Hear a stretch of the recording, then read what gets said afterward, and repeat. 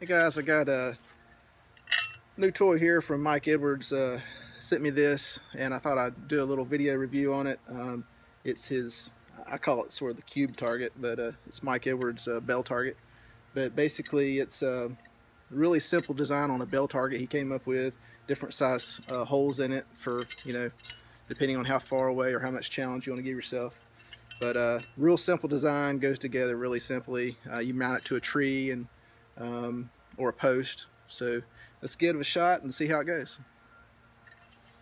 All right, here's the basic design here. It's really simple. No moving parts really to speak of, so that's a good thing. The only maintenance you're going to have to do to it is painting it, and maybe after a lot of wear, maybe this cord might have to be replaced, but besides that, it's pretty tough. All you have to do to get started is feed this cord through the hole to suspend the bell. So it's just a matter of getting this cord to thread through the holes,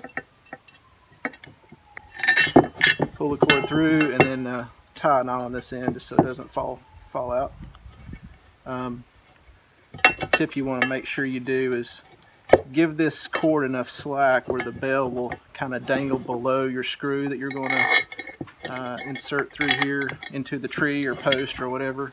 You want that bell to dangle below that and not touch the screw. So basically that's how it goes together. There's different hole sizes here. We've got a 3/8 inch hole, 1/2 inch, 3/4, and then a 1 inch hole.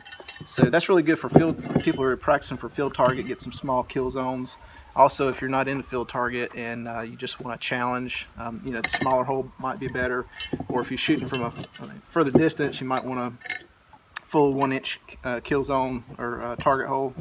Or if you've got a small space and you just you don't have a whole lot of space, but you want to challenge, you can go down to a really small target. So that's how it's put together. We're going to put it on the tree now, and what I'm going to do is shoot the bell and try to let you hear the different sound it makes from the bell versus hitting the faceplate here.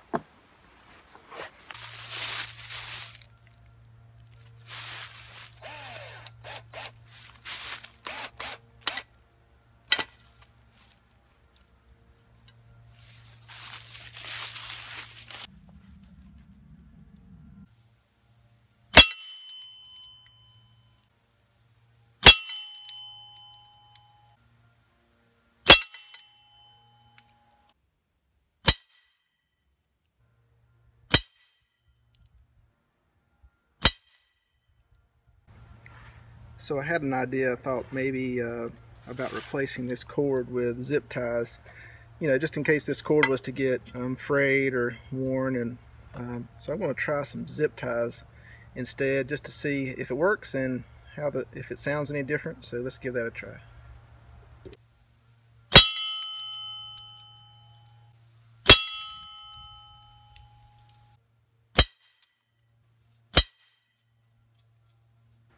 So the zip ties seem to work pretty good too, and I kind of like the sound it makes with that. So it's a good option.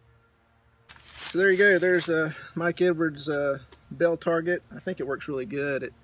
I hope you can tell on the video the different sound it makes hitting the faceplate versus the bell. It's noticeable in person, and it's a nice bell target. I like it a lot. It's Dead-Eye approved. So if you're interested, contact Mike Edwards and he'll get you one sent out in the mail. I'll put his contact information in the links or the comments section below. So check that out, and until next time, thanks for watching.